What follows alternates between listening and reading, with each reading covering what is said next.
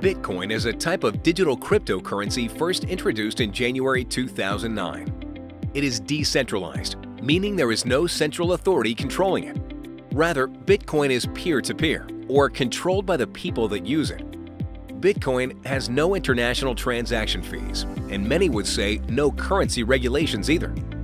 Cryptocurrencies, or digital currencies, are electronic tokens generated by networks of computers to replace traditional currencies. Bitcoins, like other cryptocurrencies such as Litecoin or Ethereum, have value based on the exchange of conventional currencies and commodities for the tokens through special internet exchanges, such as BitPay. Bitcoin is by far the most popular cryptocurrency and was created by an individual known only by the pseudonym Satoshi Nakamoto. Nakamoto limited the number of Bitcoins generated by the distributed network of computers in his exchange to 21 million. This limitation in supply ensures demand for the tokens, which subsequently increases its value. All Bitcoin transactions are recorded in a huge distributed ledger called a blockchain. Bitcoin transactions are grouped into a block and added to the public ledger by a process called mining. Bitcoin mining is used as a way to verify legitimate Bitcoin transactions from fraudulent attempts to respend Bitcoins. Each block is encrypted using a different mathematical algorithm that requires substantial computing power to solve. Once a block is mined, it must contain a proof of work before it's added to the blockchain.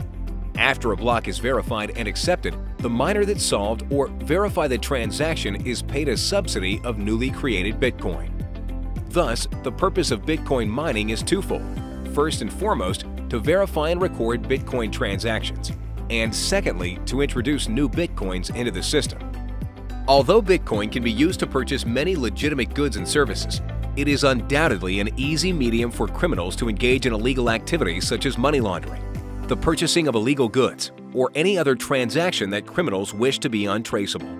On a similar note, there have been almost a dozen hacks of Bitcoin exchanges since 2010, and losses range in the hundreds of millions of dollars. Programmers and cryptocurrency communities are working hard to identify and mend the vulnerabilities in their blockchain networks. Anyone who invests in Bitcoin should have the proper internet security in place before accessing financial information and making transactions. Don't keep all of your Bitcoins in online banks or stock exchange services. Instead, use an offline Bitcoin wallet service like Electrum or Armory that let you store your Bitcoins in heavily encrypted cases on your own hard drive.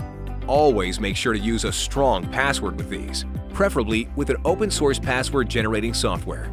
For the ultimate security, keep this offline wallet on a separate hard drive or a computer that isn't connected to the internet, only transferring Bitcoins to your internet-connected device when you need to complete an online transaction.